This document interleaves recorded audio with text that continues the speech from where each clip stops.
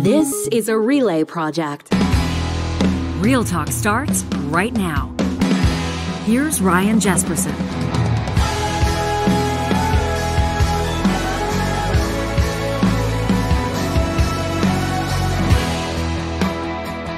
On this June 9th, we welcome you to a special Pride edition of Real Talk. Our Friday Roundtable welcomes three individuals with lived experience, three individuals with advocacy experience. They're community organizers, and each of them brings to the table today a different perspective on why Pride is important. I wanted to let you know quickly, if you tuned into or perhaps missed my exclusive yesterday with Alberta Premier Danielle Smith right here in studio, there's been one fact check in particular that's been brought to our attention, and we will present that today in a special edition of Trash Talk, presented by our friends at Local Environmental Services. That's how we'll wrap up today's edition of Real Talk. Before we get the ball rolling on the roundtable, I want to give a quick heads up here. This is a bit of a red flag. You know, learner fraud. This is a big problem. Forged certificates, uncredentialed workers. They can pose significant risks to organizations,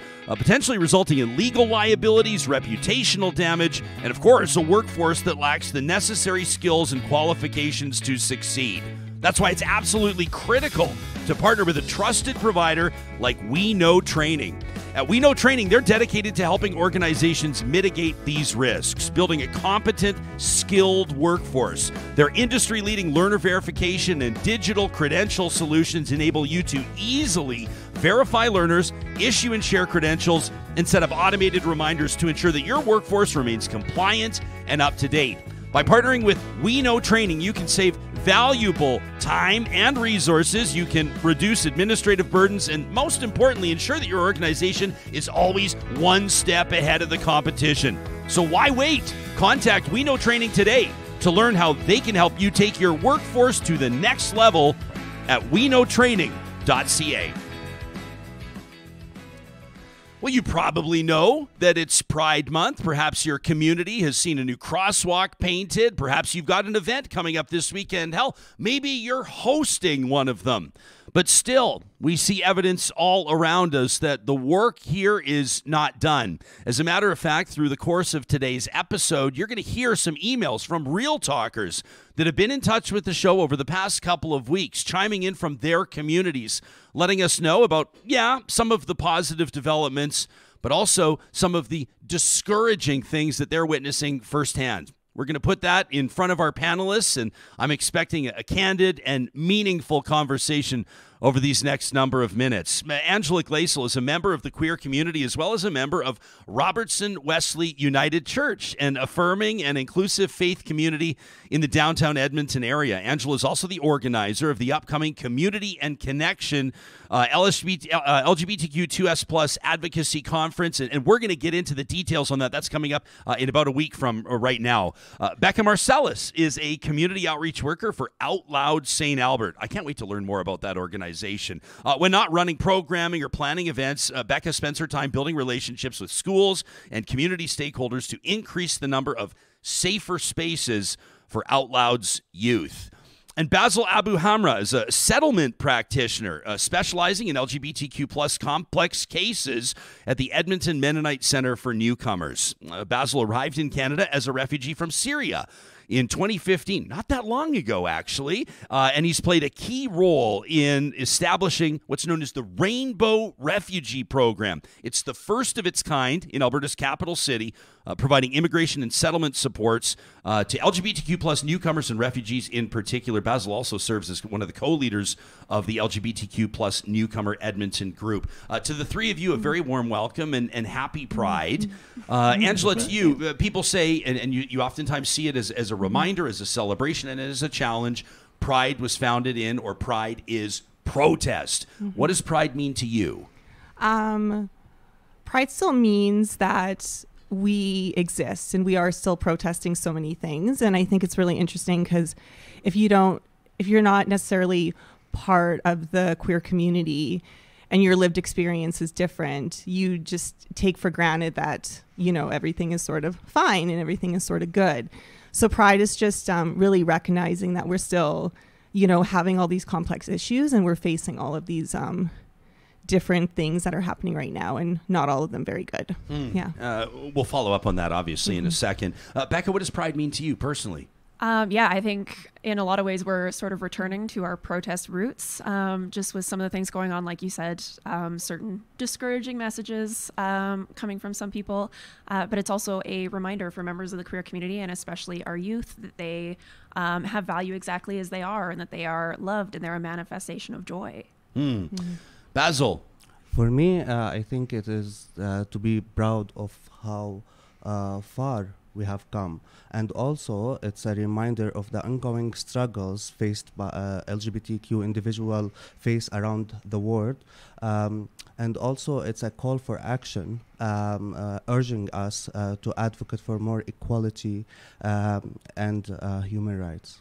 Can you tell us about the Rainbow Refugee program? This is one I know that's going to resonate with a lot of people that maybe are unaware that an initiative or a support like this exists. Okay, absolutely. But it's a long story. Is it okay? That's okay. That's what Real Talk's all about. Okay, perfect. So I came to Canada late 2015 as refugee from Syria. I wasn't out back home. I was living in fear all my life, hiding who truly I am. When I came here, I decided to be out. I want to live authentically. I want to live my life. But it took me a long time actually to come out, because I was looking around and I didn't find a space for us LGBTQ refugees and the newcomers. Later on, I was introduced to other LGBTQ newcomers, and we all shared that there is no specific space for us here in Edmonton. So we decided to make that happen, and we started the LGBTQ newcomer group Edmonton in 2015, and it's a social support group. We are family for each other. We meet weekly. We support each other. But during the group time, we realized that there is more issues need to be addressed. And the group time, which is 2 hours every week, it's not enough, and we don't have capacity to do that. So Bright Center and the Edmonton Mennonite Centre for Newcomers, they came together and they started the Rainbow Refugee program.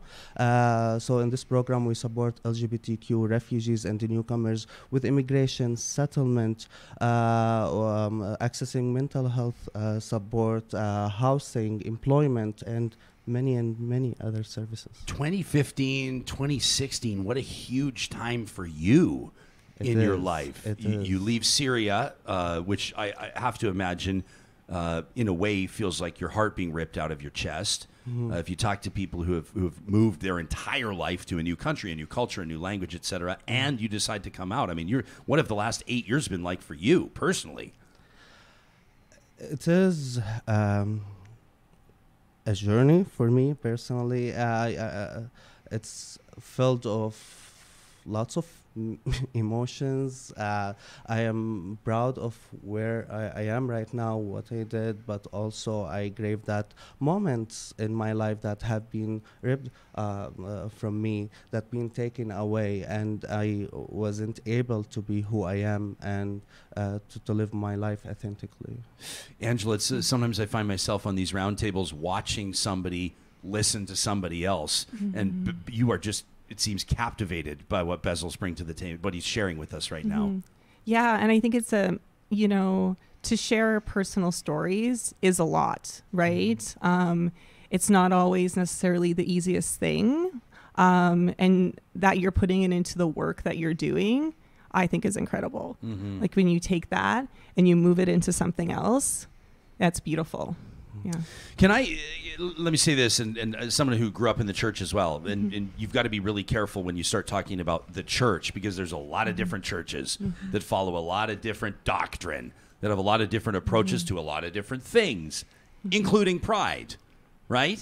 And so with no disrespect intended to anybody that listens to this interview, you might suggest that when we say we've got a panelist joining our pride roundtable from a church, they're going to go, which way is this going to go? Sure. Right?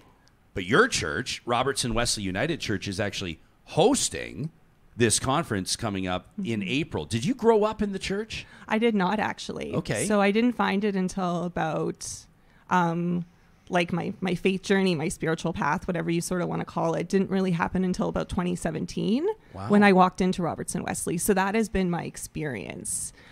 So I also have a lot of privilege in that because I didn't grow up in a church where you can get like harmful messages from a lot of different directions.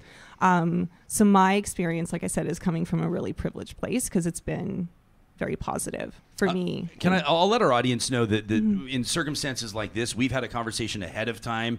We've all had coffee in the green room and talked, and so people are going to go, gosh, he's asking very personal questions and just rat-a-tat-tat, one after the other. I have, you have given me, the three of you, your permission for me to ask questions, and I have asked you that if a question goes too far for you to just push back. So let's just put that on the record so our audience knows. A lot of people would say someone that identifies as queer to join a church as an adult might be an unusual circumstance. And again, we'll get a bunch of people, members of a church or faith practitioners, that'll say, "What are you talking about? Our church is wonderful and supportive," but others will know exactly what I mean. Did you see yourself as a young person ultimately joining a church? I mean, when you realized, everything that went into it and some of the controversy and some of the, like you said, harmful messaging that we see. Did you see that coming as a development in your life?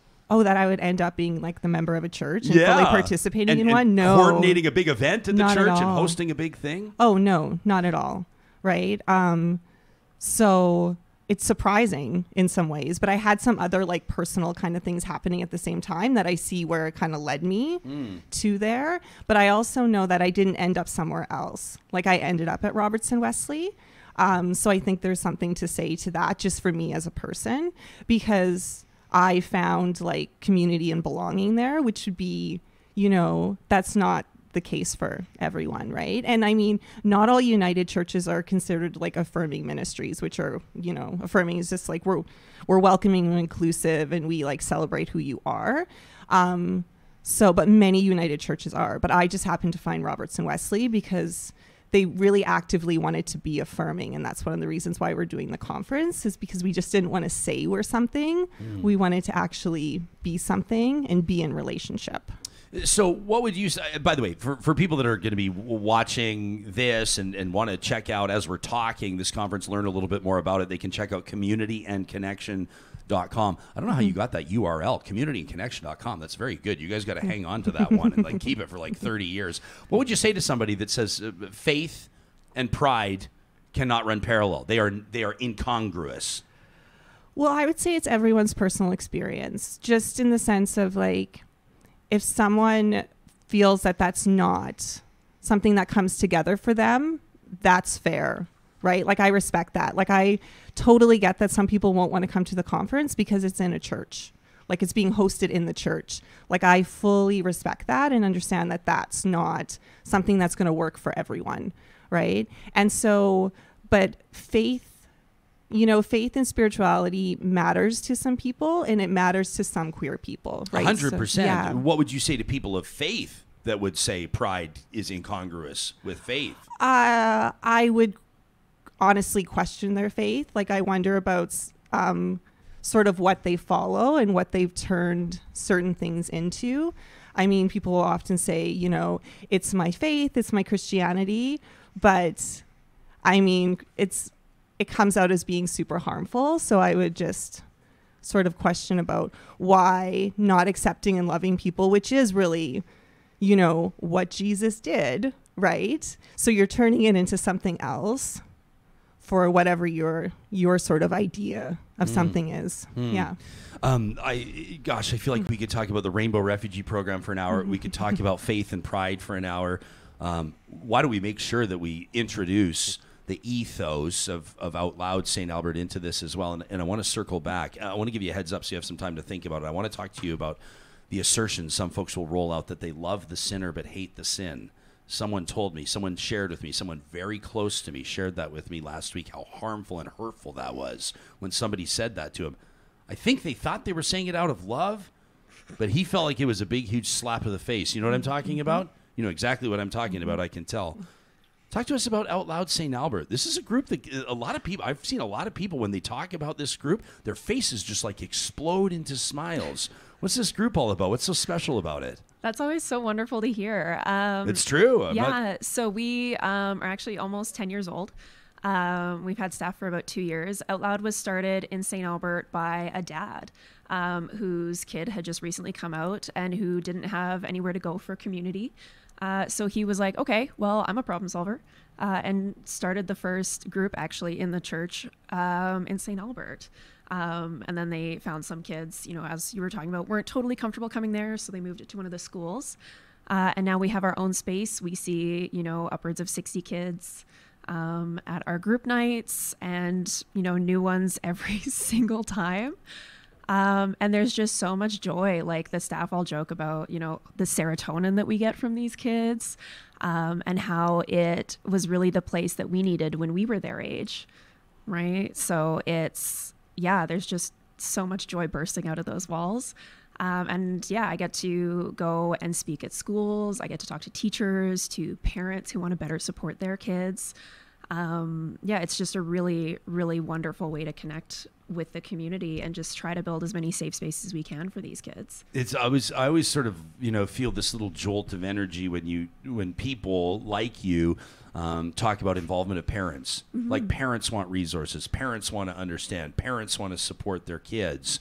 That this sort of like the youth element of a lot of conversations around Pride, or a lot of and outside of Pride Month as well, or what makes so much of this conversation divisive. Like drag story time, that's one example of how when people talk about the youth, mm-hmm. and then something gets torqued up a great degree. I don't know if the three of you are paying attention to the Maritime, so it's happening in Nova Scotia right now, but this policy 713 relating to students, non-binary students or transgender students that would need to seek parental permission if they wanted to use identify under a different name or change their name on school documents. And it's something that embattled Premier Higgin out there is having a real issue with his caucus. He had some ministers no-show to meetings yesterday because they're not supporting the move that he and his education minister are making. And it just reintroduces, I think, or reiterates here the importance of these conversations. I mean, what's it like for you to see a family come in, a family unit, however you might define that, as a parent or a couple of parents or a caregiver, and a young person come in together and say, we want to better understand this together. We want to walk together through this journey. It's absolutely amazing. I'm very lucky that I get to run the St. Albert chapter of PFLAG, which is a national organization for like parents and guardians. Sometimes we'll get, aunties, uncles, teachers.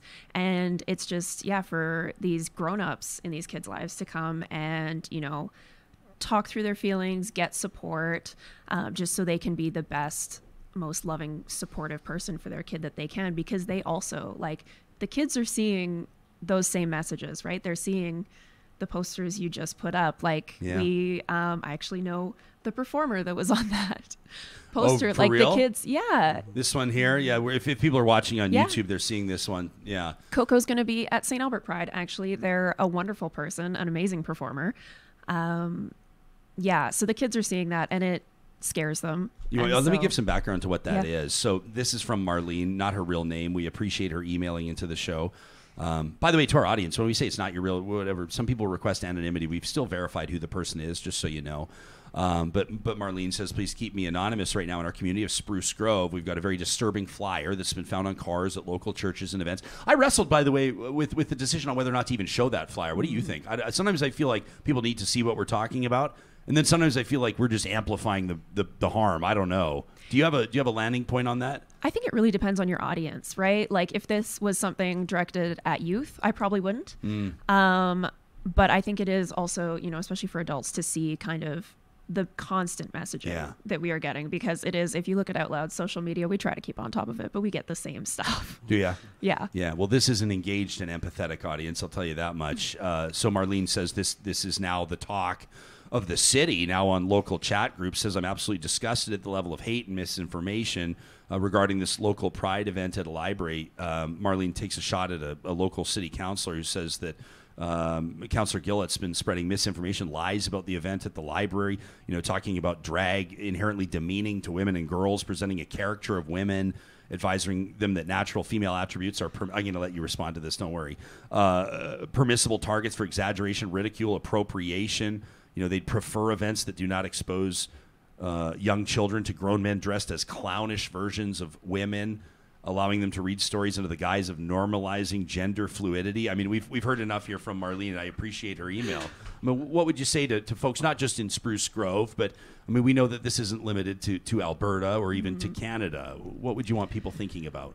Yeah, I always find the drag storytime people so funny. I saw one video that someone had posted, and they were talking about, the parents don't know what's going on in there, but you can clearly see in the video, like, through the window into the drag story time, and it's parents sitting with their kids. So like, it's very, very easy to see what's actually going on. But drag has been, around for hundreds of years. I mean, you look at Shakespearean plays, like those were men in drag because women didn't act at the time. Like, it has been going on forever. And now we have drag kings and non-binary performers. And it's just a way to play with gender. And just like, I don't know if these people have been to a drag show, but they're very fun. Yeah. Yeah. I don't know if there's anything more fun than a really good drag show, to be honest with you. But I mean, everything's politicized, right? Everything's Absolutely. torqued, and fear and anger sells and works, unfortunately, more than anything else. Oh, absolutely. Yeah. And people are afraid right now. There's so much going on with, cost of living and everything being politicized, and just so many different issues that they need kind of something to focus their fear towards. And the queer community has become a really easy target. I mean, it's a target that's been, used throughout history. Basil, you shared with us that, growing up in Syria, you were, and I don't want to put words in your mouth, but I think you told us that you were fearful, or you were concerned about coming out, about living your authentic life, you might say. Can you give us some insight into, and it's certainly not limited to Syria, is that a Syrian culture thing? Is it more of a conservative culture? I mean, certainly that region we know is. And can you talk about young people and the experience of young people growing up there? And when you hear of supports like what Bekah's talking about, what that may have meant to you had those been available? I wish that support was existing back home. But just to get back to your question, Syria is a liberal country, by the way. There is not much conservative like other Middle Eastern countries. Many religion that live in unity. That was Syria before the war.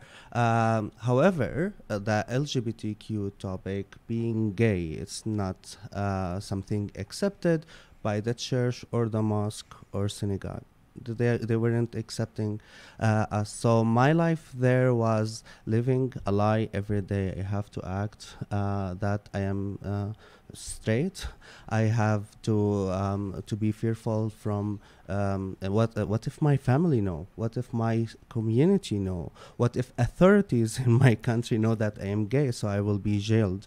So that fear every day we are living in back home as LGBTQ individuals. In the church community and in schools as well. I mean, there's so much talk about gay straight alliances and supports for young people. And do you find, like, in the congregation or in the greater community, is there an openness and even almost a desire of young people communicating the specifics of what supports they'd like to see or contribute to or participate in?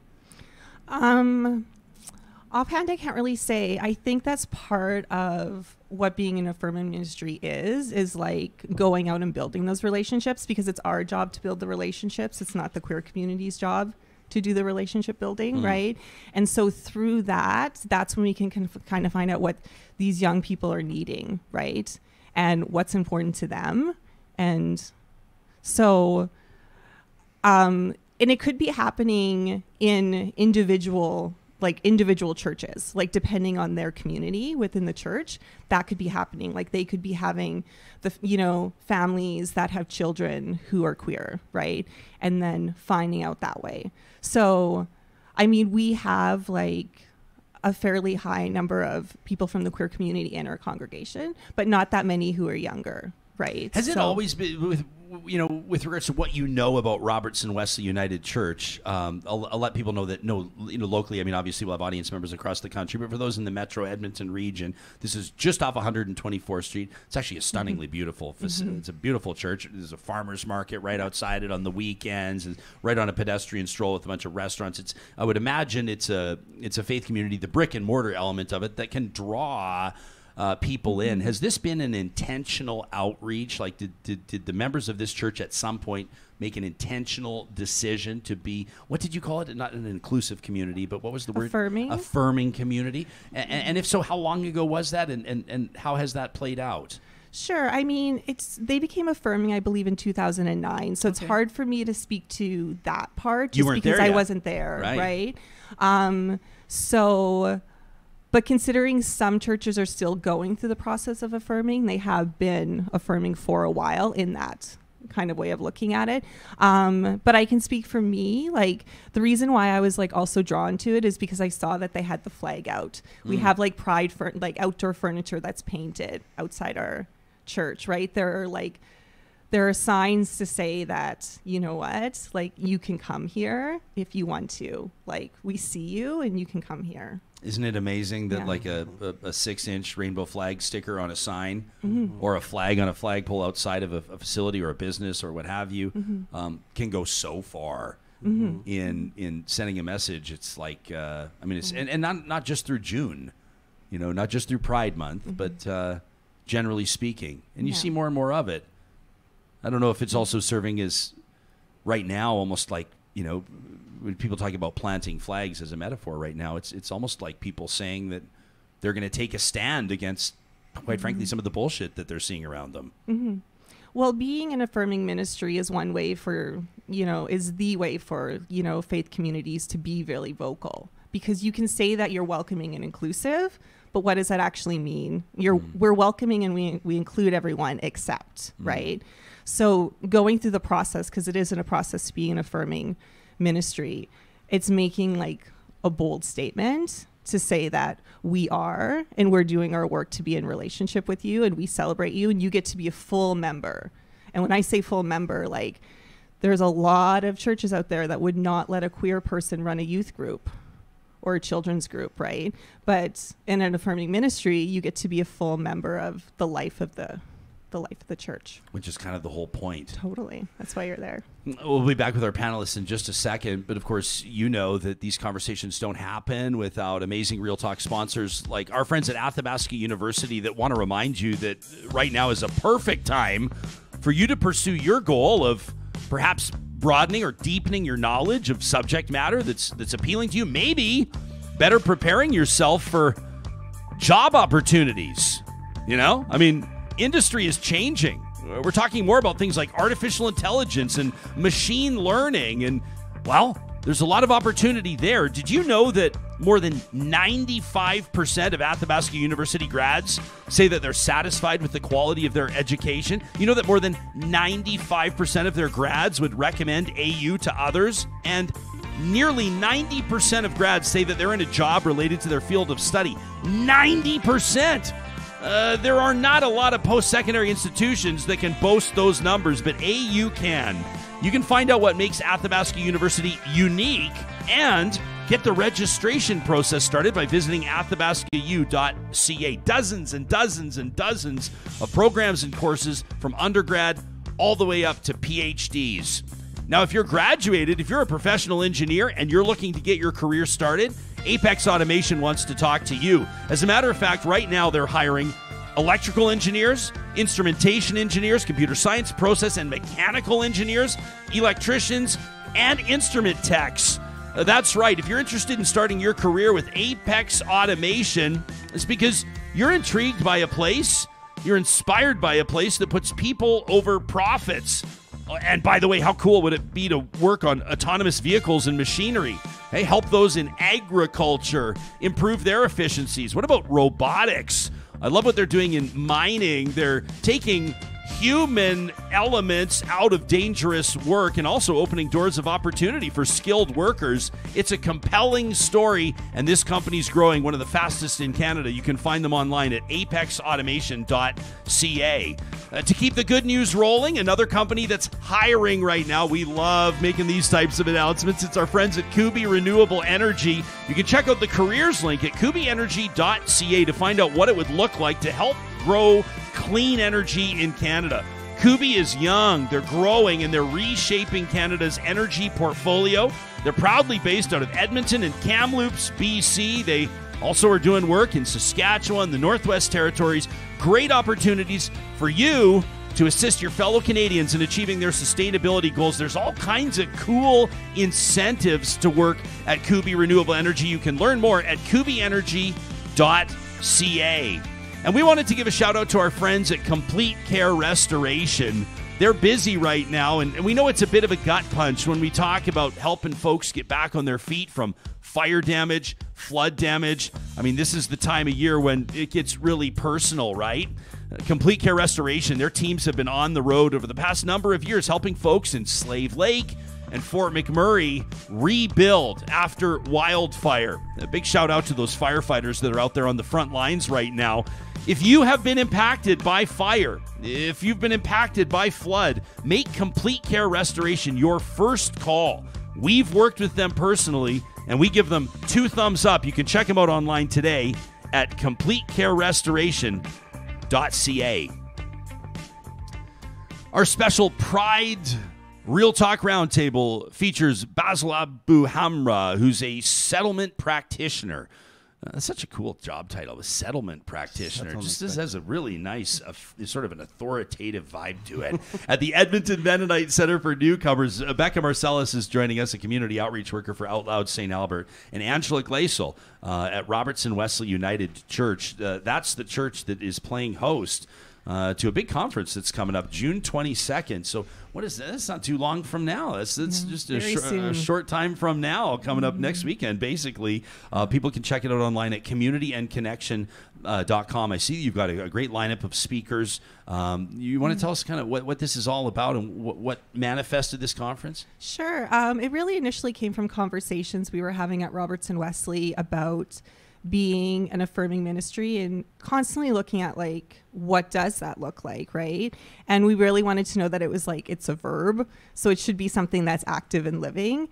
And then that led us to having conversations about what is happening in the queer community, and questions like, well, what do resources and things look like now after COVID? And also just sort of all of the complex issues that the queer community is facing. And so we wanted to bring together the folks who are doing work, so the individuals, organizations who are doing work in the queer community, and bring them together so they can share those like challenges and their issues, even their hopes about what they would like to see and stuff going forward. So that was really how the conference came about. And just bringing all those people together. When you talk about the complex issues, maybe we can go around the horn here. Can we talk about when we say the complex issues that the queer community is facing? You right away, Bekah, started nodding your head. What would be one of them? Let's put these in front of people. Let's give our audience something to think about as they're listening to this podcast while they're walking their dog. Yeah, I mean, I think I can speak for, all queer serving organizations that we're all having capacity issues right now just because of the high needs. I know for us with our youth, a lot of them who weren't in safe homes, who their safe place was school or their extracurriculars. When COVID hit, they lost that. And a lot of them had to go back into the closet for their own safety, right? And that did a huge number on their mental health. And they're still kind of recovering from that. Some kids haven't gone back to their extracurriculars. They don't have those outlets. They're still kind of trying to rebuild their mental wellness and get back to a place where they do feel safe coming out of the closet. And so, on our group nights, the staff, it's about a 20-to-1 ratio of youth to staff. We have capacity issues. I know, everybody else says there's just such high demand right now. Anytime I talk to anybody that's involved in social services, and in particular supporting young people, I'm blown away in a heartbreaking way at the statistics. And when you talk about the population of young people that are living on the street or utilizing shelter services or what have you, disproportionately members of the LGBTQ2S+ community. I mean, I've heard numbers as high as 70%. Yeah. And that's where, Edmonton is lucky to have the Chew Project, who are some really amazing folks who, you know, do exactly that. They help out the queer unhoused youth who, had to leave home or who were kicked out, and just try to get them, you know, the things they need, because for a lot of these kids, it's about safety, right? It's a lot of them, you know, would like to come out, but they might not be able to just because they can't, you know, live on their own, or they don't have another grown up that they can go to. Sure. Basil, with what you've learned, did you come straight to Edmonton from Syria? Straight. So you've been here for about 8 years? Yeah. Coming up on 10 years. Yeah. How would you describe Edmonton in the context of a safe haven or a destination for refugees or immigrants who might identify as members of the LGBTQ community? Okay, so I think having the Rainbow Refugee program put Edmonton in the map as a safe haven for LGBTQ refugees and the newcomers. People are, when they come to Canada, they come to Edmonton because they know that there is resources available for them. There is this community that have been built for them here. Like through the experience, I learned that Edmonton is welcoming city. There is great people here in Edmonton that's very supportive. I know there is still gaps in services for lots of LGBTQ refugees and the newcomers, and that's why it's important for us to join your conference, just to spread the word and do more advocacy for their rights. Without obviously betraying anyone's personal information. I'm not asking you to use names or identify anybody. But to give us an idea of the importance of this Rainbow Refugee program and the supports that it provides, could you tell us a story of someone without identifying them? Give us an example of someone other than yourself that's moved to Canada under already, I would assume, a stressful circumstance, and give us an idea of how the program offers those supports and has assisted them in a big way. Sure. So, you know, like refugee claimants who are LGBTQ, they arrive here alone, very isolated. They don't have family support. They are alone. They don't have community support. Their ethnoculture community, they are not accepting them. So they are very isolated. So they need a place where they have a sense of community.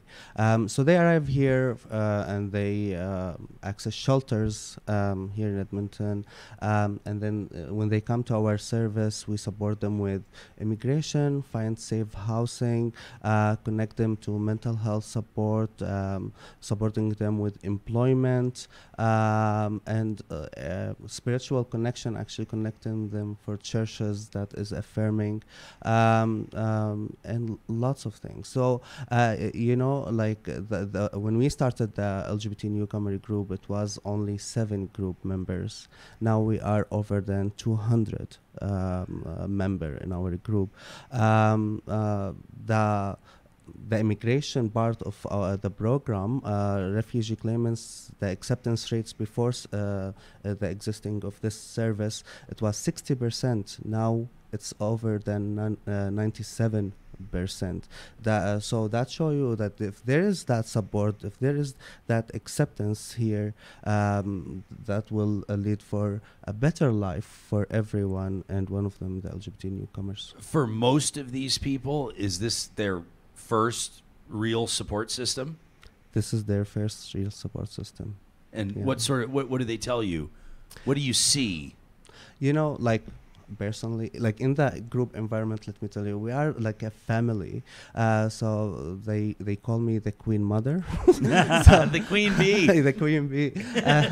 So you know, they craving that connection to the LGBTQ community, like.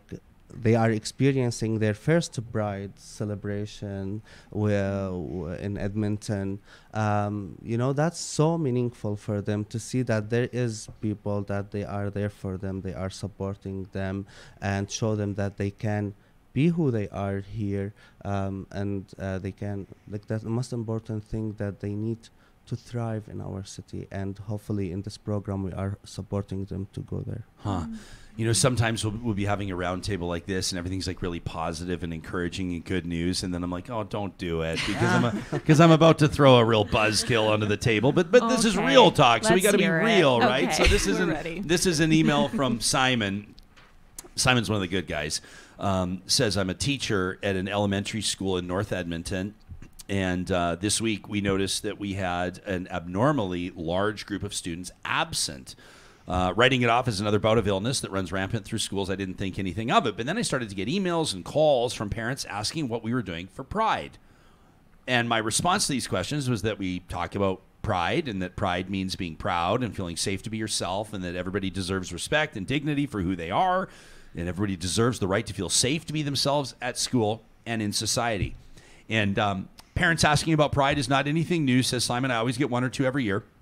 But this year, it seemed like the questions were endless. And I asked my colleagues if they were getting the same thing. And our office, it turns out, was getting inundated with calls and emails. Our principal reached out, and other schools were also being bombarded. And our absence rate was 30% last week, says Simon. 120 kids not attending school. Wow. Through the grapevine, I learned that there was an email or a website that had been shared telling parents to keep their kids home. You're all nodding, so obviously we'll get into this. Says, I've not found this, but some of the parents have I've asked them to share it with me if they feel comfortable. What they told me, it sounded sort of like anti-LGBTQ conspiracy nonsense. You know, the Pride is pushing kids to be trans. And I was shocked at how many of our parents participated. Like, we're a very inclusive school. We celebrate Diwali. We had an entire month talking about Ramadan, Black History Month, residential schools, you know, and now it feels like we're regressing. And Simon says, so I've done a bit of digging, and it turns out that we're not the only school on the north side that's experiencing these issues. Some had reported as high as a 50% absence rate last week. Simon says, I'm angry. And at first I was angry at our parents, but then I realized that was misplaced. I'm angry at whoever's sharing this hate-filled nonsense and scaring people with this BS. And every parent that reached out that had a conversation with me, I think, felt better. And their kids were at school the next day. As a staff, we decided that we're not changing a thing. We will continue to celebrate Pride. We will honor our community members. Simon says I'm wearing the biggest, loudest rainbow shirt I can find to school next week. We're not pushing an agenda. We are honoring and respecting community members the same way we respect and honor other community members. Inclusion means everyone. Mm-hmm. That from Simon. Yeah, I have seen like a form email that was going around, just a copy paste that parents were sending to teachers about like, I hear you're going to talk about sex and gender and I don't want you to in this class, and it'll be, you know, sent to grade 2 students or teachers. And I think there's this really common thing among these sorts of people to really heavily sexualize the queer community, especially the trans community, which is just so wild to me, right? You know, you get a kid, you know, a young kid coming out as a lesbian, and it's not them saying like, oh, I want to have sex with girls when I grow up. You know, it's, oh, I want to be Prince Charming who rides in and saves Sleeping Beauty. Like, it's, we all, you know, I'm sure a lot of us had crushes when we were very young. Like, it wasn't about sex, right?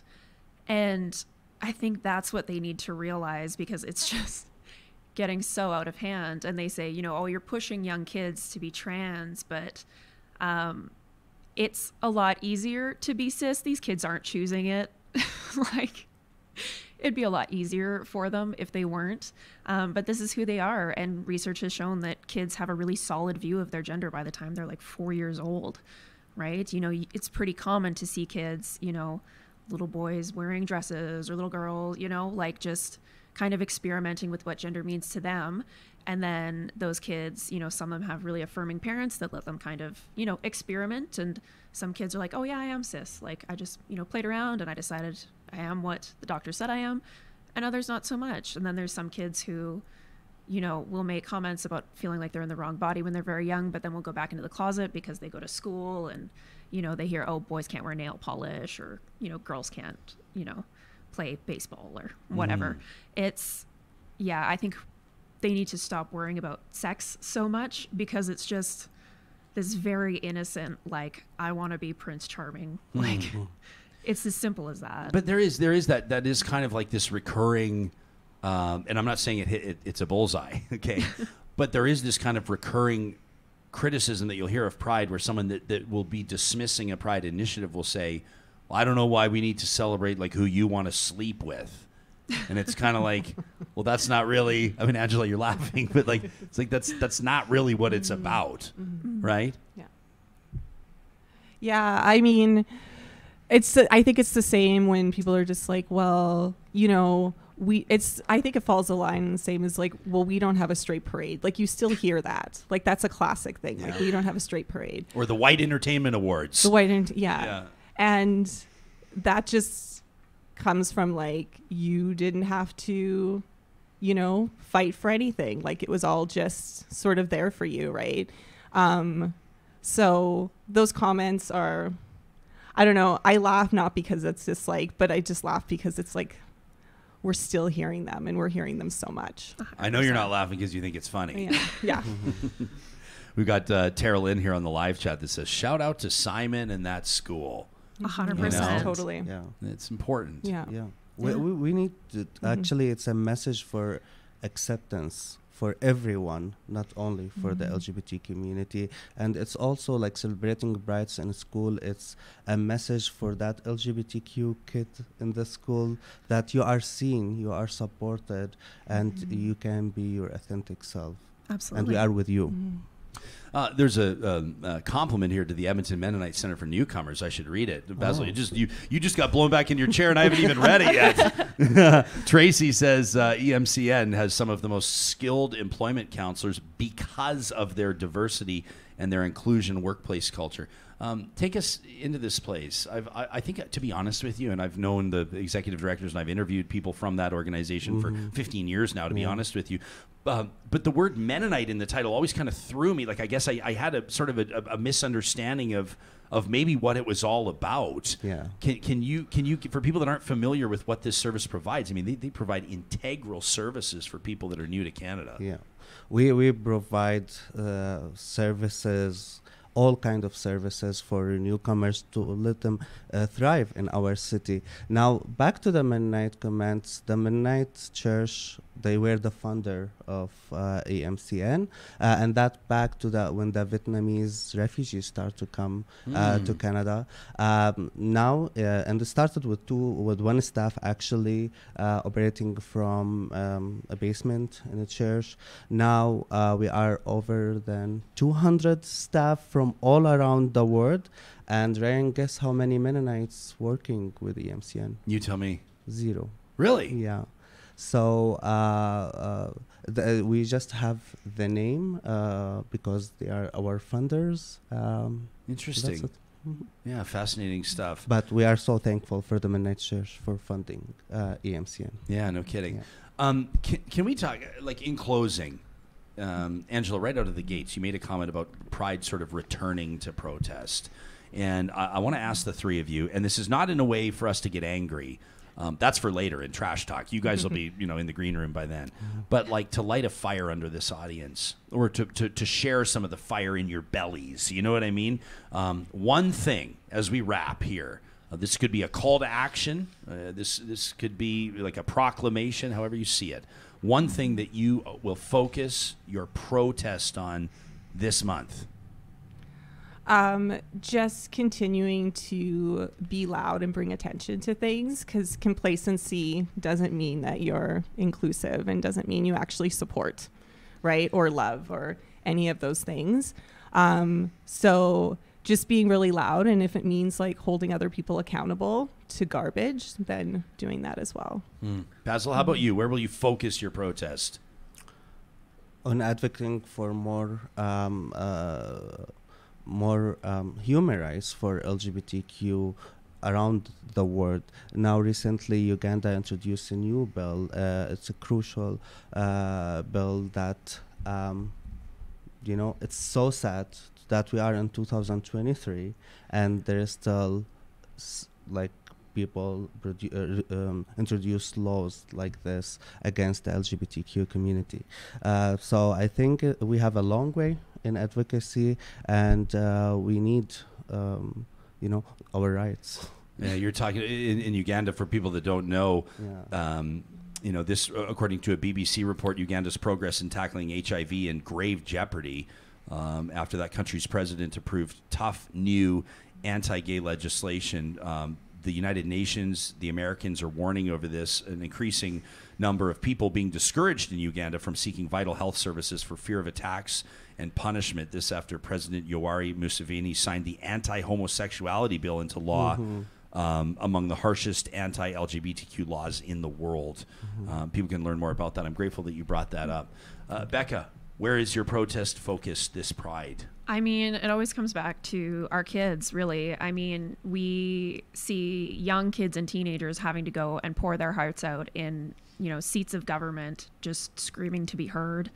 They're marching in the streets when they should be, in school and getting to be children. And I think, as queer adults, that's really where we come in and try to fight for them. But it's also where our allies come in, because we can only do so much, right? We need our allies to kind of take some of that emotional burden, have the conversation with your shitty uncle at Thanksgiving. Like, if someone who's part of the queer community is in trouble, like, please step in and help them. We really need our allies at our backs to support us and help hold us up, because we can only do so much. What does it mean to be an ally? You gave the one example of speaking to your shitty uncle at Thanksgiving. But like in everyday life, for a person who feels, and I know that the answer is like pride is important to everybody. Pride, but for the person that's like, I'm fine with it, but it's like not my thing, or it doesn't impact me, or I don't know anybody that's gay. Like they do, but they just don't know it. Yeah. You know what I'm saying? Oh, 100%. I mean, Angela mentioned allyship is very much a verb. It's not a checkbox that you use to make yourself feel good. It's not a badge of honor that you can, take off when things get uncomfortable. It's having those conversations and sometimes putting, your reputation on the line a little bit and standing up for people who are trying very hard to stand up for themselves but aren't listened to. Like there are some places our former executive director, Terry, would go into because as members of the queer community, we wouldn't necessarily be listened to or welcome. And so he, as, a white, straight, cis man, would have a lot more power than us. Right. And so it's using those privileges that people have to help further the safety of the community. And that's really allyship for any marginalized group. Leighton's an ally. Leighton sent us an email out of Westlock, Alberta. Shout out to Westlock. We're going to be there next week. Are you? Yep. What are you doing in Westlock? Well, I'm guessing it's going to come up in this email. Yeah, well, it says on June 18th, a rainbow crosswalk will be painted on the street in support of the R.F. Staples High School's GSA, their Gay Straight Alliance Thunder Alliance. Leighton says it's been voted on and approved by the town council, but due to scheduling, they can only close the road on a Sunday, which happens to be Father's Day. And so there's somebody out there, Benita Peterson, says she's been very vocal against this and is rallying her troops. This is a familiar name for people in the area. She's reached out, says Leighton, to my underage daughter over Facebook to have her take down her petition in support of the endeavor. And though her message is not threatening violence, she is reaching out to other kids in the GSA. Leighton says, so my wife and I have filed a restraining order. And although the mayor, Ralph Larriger, has told us there will be police attendance there on the 18th, the local cops have told us they will not attend unless there is an emergency. Leighton says, I feel like this is crossing boundaries, people reaching out to children in bullying and harassing manners. These posts are spreading hate. And he says, and I'm willing to speak out against this. And Leighton, we appreciate you doing so. This has been on your radar? Oh, yeah. We love the Leightons of the world. It is. We unfortunately aren't able to make it to the crosswalk painting, but we are going to go hang out with the GSA kids for a bit because, like adults and strangers are targeting them and sending them hate to, children. And it's just so unbelievably inappropriate. That they can't even, it's the whole like pick on someone your own size kind of thing, right? It's like if you have a problem, like talk to an adult, right? Well, I never want to use the word easy because life is not easy for a young queer kid, or at least for a lot of them, right? So I don't want to say it's easier to be in a GSA. And let's point out as well, there's straight kids that participate in GSAs too. It's young people participate, gathering in friendship and community. It's easier in an urban center. Well, who knows? Who's to say? These are all individual cases. But let me put it this way. Shout out to the kids that participate in GSAs in perhaps more hostile territory, in communities that are a little bit smaller, a little bit more conservative, where the magnifying glass is a lot more intense, where pushback is obviously clearly right in their face all the time. You know? Yeah, no, those kids are very brave, and we just send all the love in the world to them and to the people who are going to go and, you know, counter protest and stand up for this, you know, symbol from the community that the queer community, you know, they've got their back. Yeah. Real Talk's got your back too. Shout out to Westlock and the kids there in that GSA. Community and Connection. The 2S LGBTQIA plus advocacy conference goes June 22nd through the 24th at Robertson-Wesley United Church, just off 124th Street in Edmonton. The speaker lineup's fantastic, including Poet Laureate Emeritus Nisha Patel, which is really great. And I mean, you've got singer-songwriters and performers and educators. Who's this for? Well, we really wanted to make sure that this was for the queer community, hearing from the queer community. So that was our number one thing.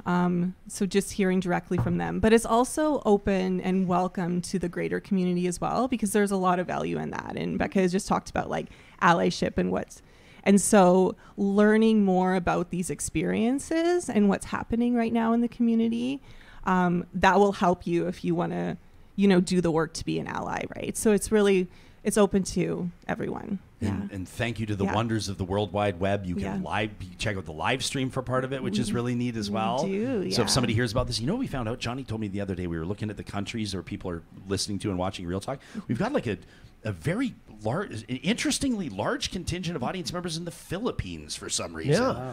So shout out to the Philippines this morning. So, you know, you never know. You may have people hitting your website from all over the place that could find great meaning in what you're doing. Again, communityandconnection.com, still some tickets available. Yes. And of course, we'll put that web link in the show notes right here on the podcast and on YouTube.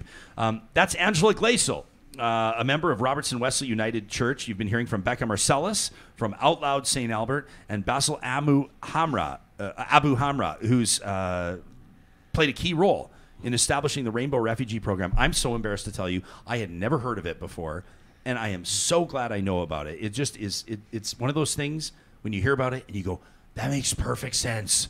I'm so glad that that's happening in Edmonton. It makes me proud to be an Edmontonian, that my fellow Edmontonians like you are dedicating your life to this. I mean, it's just absolutely amazing. And a big shout out to everybody there that's doing that. Thank you so much. And thank you for helping us spread the word around this amazing program. Absolutely. And this is where you come in, Real Talkers. If there's somebody that you know would glean a whole lot of benefit from hearing this roundtable, from hearing these three speak about their personal experiences and what they see in the world around them, please do share this interview. It's easy to do if you're listening to it on the podcast. You just go down, depending on your provider. Typically, you just hit share, or you can tell people where to find our YouTube channel and spread the word as Real Talk celebrates Pride. Thanks to the three of you. This conversation was presented by Real Talk sponsors like our friends at Eden Landscaping. You can check them out online at landscapeedmonton.ca, bringing outdoor spaces to life. This is a bit of a unique one, a unique relationship, because we are working with Eden Landscaping. They're helping us reinvent our backyard. It just wasn't working for us anymore, you know? Young kids that want to kick the soccer ball around, and two big dogs that, well, you know what dogs do to real grass, right? And we wanted to integrate the trampoline but not have it look tacky. And am I speaking your language? So Mike and his team have helped us with just a beautiful free-flowing design. And oh yeah, we didn't have $1 million to spend either. So we've been able to see them work with our budget, which has given me such great confidence in recommending Eden Landscaping to you. If this is the summer where you're going to take your outdoor space to the next level, I encourage you to work with Eden Landscaping at landscapeedmonton.ca. Speaking of getting outside, are you going to be barbecuing this weekend? Chances are yes, right? I mean, if you're anywhere near where we are, the forecast is absolutely unbelievable. It's barbecue season, and June is pork month at Friesen Brothers. 16 different locations across the province of Alberta, and they've got you covered. You want pork belly, you want ribs, you want their fantastic thick cut bacon, Or maybe you want to check out their Ivan's sausage. 4 different flavors of custom sausage made in store by their real butchers. There's great tutorials. If you want to figure out how to perfectly grill, for example, a heritage cut Alberta pork saddleback chop, look at this thing. Are you kidding me? You can find the resources online at freeson.com. That's FRESON.com. Nothing beats the heat like a Dairy Queen blizzard from the Dairy Queens of Northwest Edmonton and Sherwood Park. And this June, they're rolling out the June Blizzard Treat of the Month. It's the Reese's Caramel Pretzel Blizzard Treat. You know, summer should be one big adventure for you and your taste buds, and the new Reese's Caramel Pretzel Blizzard Treat is here to take you on the adventure of a lifetime. We're talking about crunchy pretzel and peanut trails leading up to a world-famous DQ soft serve peak. You know how they do that, right? The indulgent peanut butter cup cliffs over a river of decadent caramel bliss. I'm not a tour guide. I'm just describing the June Blizzard Treat of the Month at the Dairy Queens in Palisades, Nemeo, Newcastle, Westmount, and Baseline Road. You kind of are a tour guide for Dairy Queen, though. If anyone was an expert, it'd be you. I will tour you through any of the Dairy Queens of Northwest Edmonton and Sherwood Park on a taste thrill ride. Yeah. We're going to start with a signature stack burger.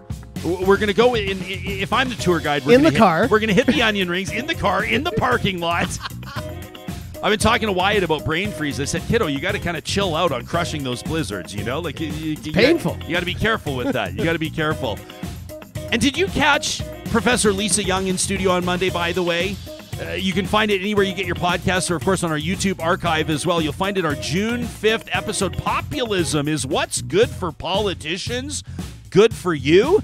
This interview was based on Dr. Young's piece. It's the cover piece in this month's issue of Alberta Views magazine. It's the big choice, individualism or the common good. It's her commentary on how Albertans voted and what it says through that Alberta election period. That's the June issue of Alberta Views. You know, if you use our promo code to subscribe to Alberta Views magazine, they're going to knock 50% off. 50% off. That's $20 for 10 issues delivered right to your door. Come on. This is the magazine for engaged citizens.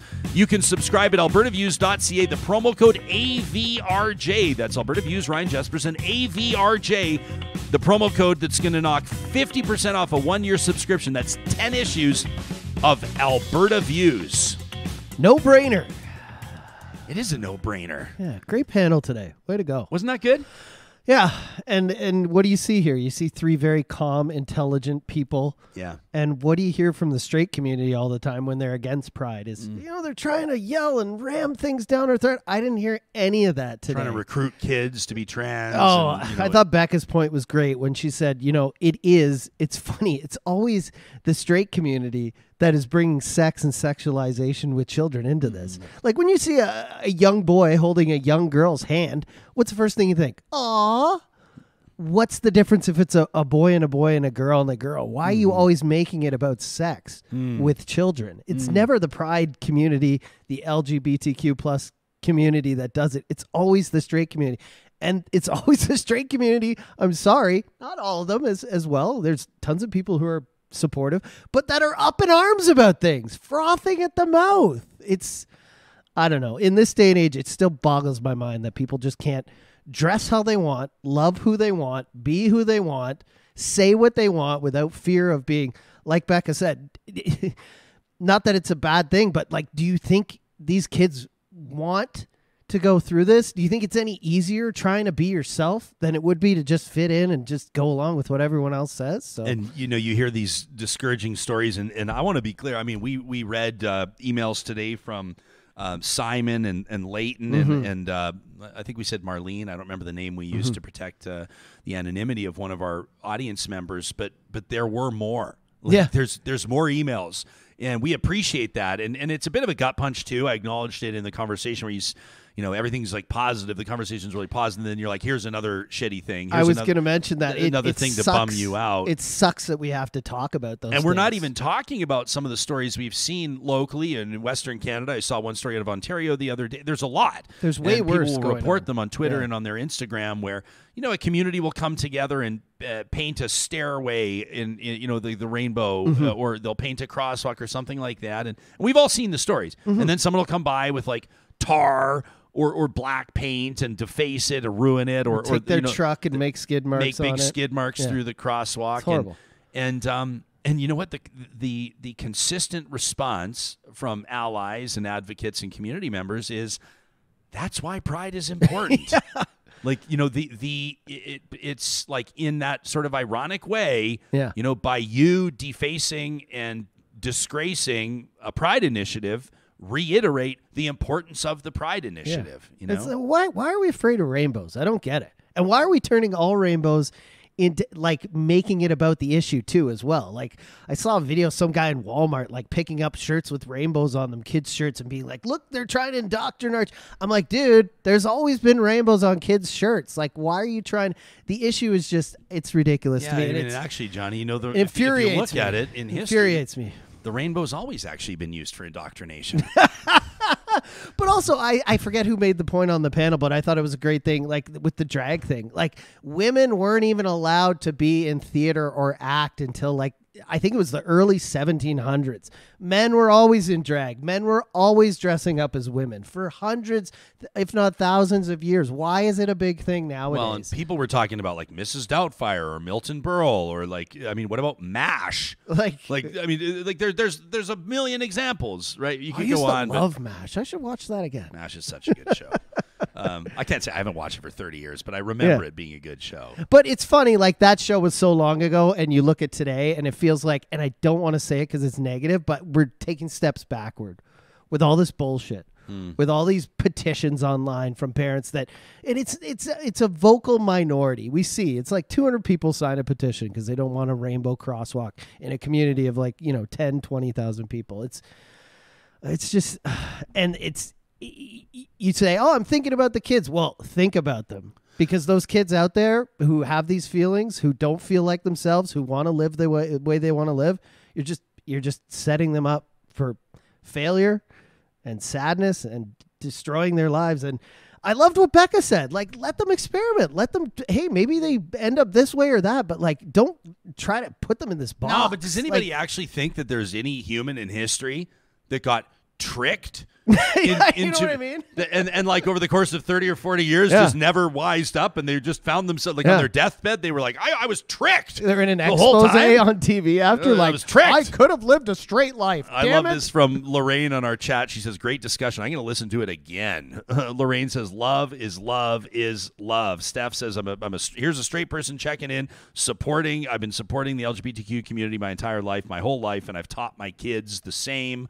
And I love this. Where was the comment? I saw it earlier. Someone just said there are more allies, and I think that they're speaking to young people. There will be people that are discovering Real Talk for the first time. This might be you listening on your headphones right now. You never even heard of this show before, and somebody shared it with you. Welcome. But somebody says here in our live chat, and the chat's going too fast, so I've lost it, but said there's more allies than you know.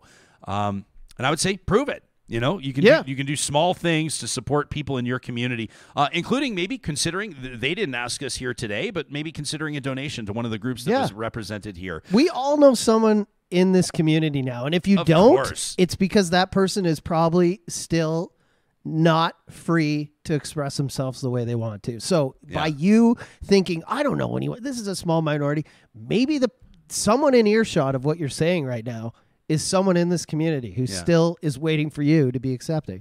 80s Fanified checking in saying Monty Python, Kids in the Hall. There's a million examples. And nobody said anything about it then. Why are we talking about it today? Well, I don't get it. It's because it works politically. Exactly. Because you can get people fired up and pissed off and motivated, and politicians are doing it. Our first guest yesterday, politics is a religion nowadays. Irshad Manji, how amazing was she? I loved it, Yesterday's episode, if you missed it, an absolute banger. Irshad Manji, author of the New York Times bestseller Don't Label Me, joined us in studio for about 20 minutes, just like knocked our socks off. She's just a remarkable human, talking about moving from polarization to collaboration. And is it true? Are we more polarized now than ever before? And if so, number one, how did we get here? And number two, how do we get out of here? And by the way, spoiler, she says we're not more polarized now than ever before. If you want to hear her make the case, the algorithm, make sure you check out that interview. And then, of course, on the heels of that interview, no big deal, the Premier of Alberta, Danielle Smith, joined me in that same chair for about 25 minutes. The feedback on that, all fired up. We appreciate hearing from those of you that, we're grateful. She was your choice. You voted Conservative, and you were happy to hear her on the show. And we appreciate the feedback from those of you that voted another way, that have, quite frankly, no use for the United Conservatives and for their platform. It reminds us, it reiterates to us that this is a diverse community that's not afraid to hit issues head on and have real conversations. Now, there was one fact check in particular that I'm grateful for. As a matter of fact, this is one that I should have caught during the interview. We want to go to the video here? No, it's I'm going to tee up this Friday tradition first. We've never done this before. This is a new twist on a weekly tradition. It's presented by our friends at Local Environmental Services. It's a little something, if you're a regular, we call it Trash Talk! All right, so I'm chatting with Premier yesterday, and I say to her, what's your plan? Or do you have a plan? Or do you care about reaching out to moderate or progressive conservatives that lent their votes to the NDP? Some of them did it on the record, like former Minister of Municipal Affairs, Doug Griffiths, and former Deputy Premier under Alison Redford, Thomas Lukazik. Do you have plans to reach out to them? And sort of here's how that played out on Thursday's Real Talk. Is winning back moderate or progressive conservatives a priority for you? And if so, how will you do it? Well, you have to remember that Thomas Lukazik and Doug Griffiths both quit the caucus when Jim Prentice tried to bring the parties together. So they haven't been part of the conservative movement for a long time. Okay, so I'm on the sideline of a soccer game yesterday, and I get a text message from the former Deputy Premier, and it says, "Please call me." And I went, oh boy. So I check out Thomas Lukazik's Twitter, and he says to the Premier, it's a bold lie. He says, Danielle, can you be honest just once? He says, Doug Griffiths resigned his seat in protest to your floor crossing. And Thomas says, I resigned cabinet in 2014 to run for the PC leadership, and then I ran as a PC in 2015. What are you talking about? He says, please apologize to Doug and me. Well, Doug Griffiths chimes in and says, to be specific, I left the caucus meeting as Danielle entered. I said I would not sit in caucus with her because she has no integrity. They asked me to hold off my resignation. I resigned 2 days before the next caucus meeting in January, live on Ryan's show, which is true. I'll never forget that. So there you have it. Thomas and Doug pushing back, saying that is not accurate at all. In Thomas's case, most especially not accurate. He resigned to seek the leadership, then ran again. You remember he lost in Edmonton Castle Downs. It was one of the more surprising losses of that 2015 election, the Orange Wave. The other one, probably Laurie Blakeman, the Alberta Liberal MLA that had been serving in Edmonton Centre, right? David Shepherd took her out. Thomas and Laurie joined me for a roundtable on my previous radio show a few days after the election. Can you believe we called it the Losers Lounge?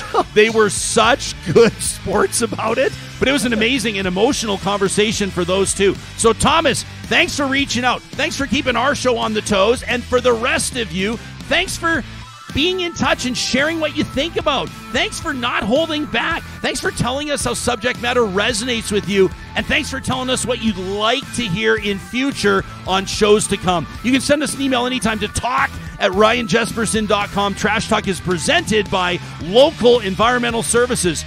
Keep it local at localenvironmental.ca. Johnny and I are off next week, which means we'll be back the Monday after. We'll keep you posted. Sign up to our weekly email by scrolling to the bottom of the page at ryanjesperson.com. And, of course, follow us on TikTok, Instagram, and where else are we? Twitter at Real Talk RJ. Make it a great Friday, friends. We'll talk to you soon.